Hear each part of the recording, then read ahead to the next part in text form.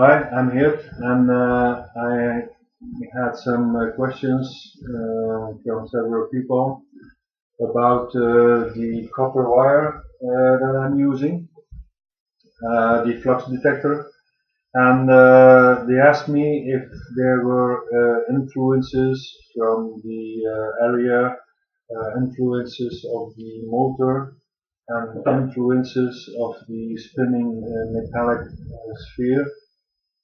Um, Maybe it could interfere the signal on the scope. Well, I have a setup now with the digital scope, and it's set on 100 millivolts. There are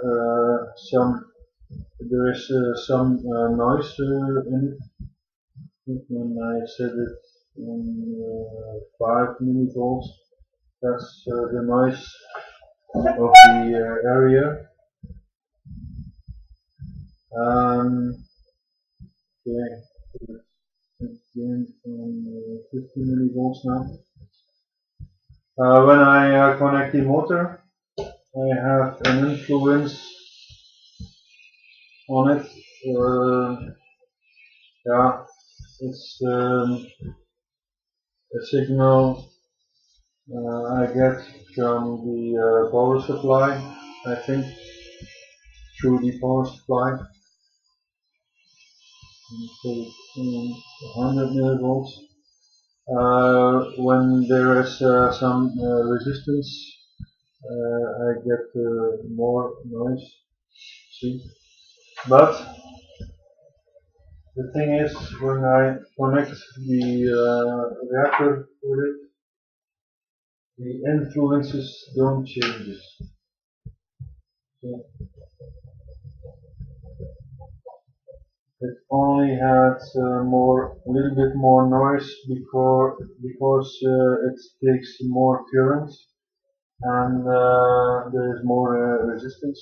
So I have a little bit more noise in it, but it had not influences on the coil.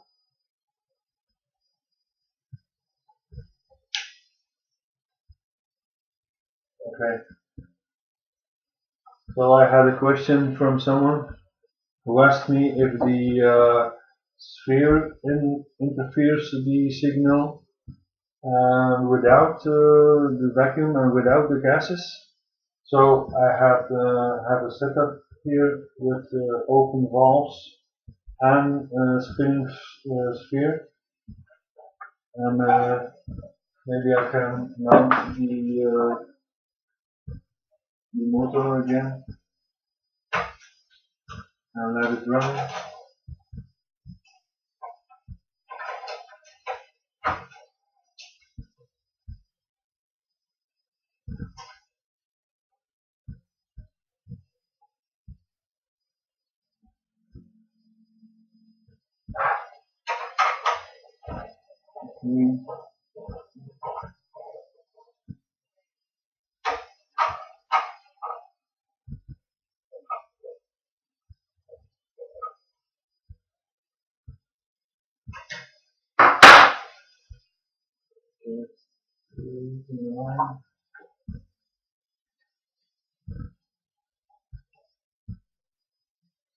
So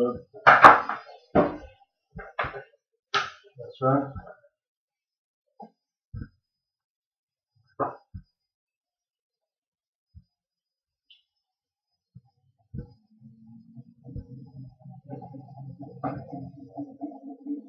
I try to set the speed on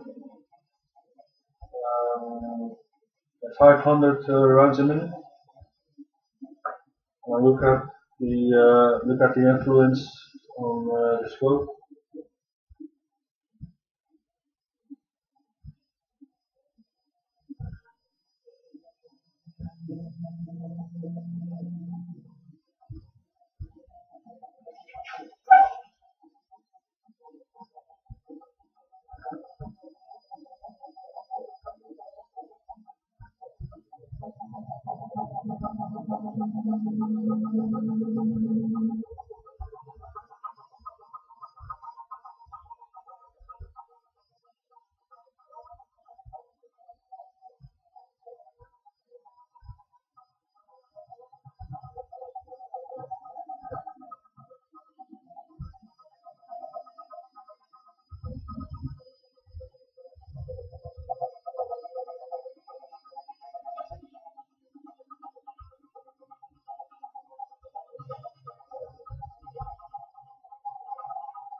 Okay.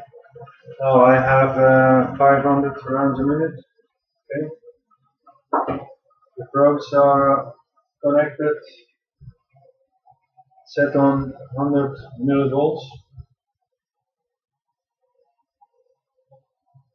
Gonna put it on 200 millivolts right there.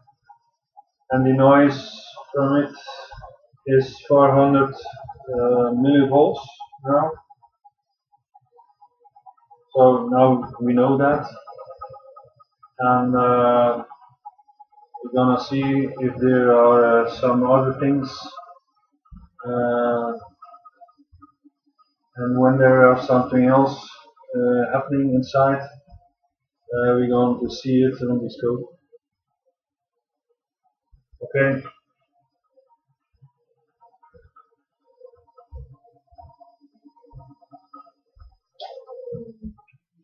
So now I'm gonna load the sphere with gases. I have hydrogen, argon, and helium, and also regular air, of course. I'm gonna look at it, what I have to do for the loads, and I can come back later and show you what I've been doing, and with some results maybe.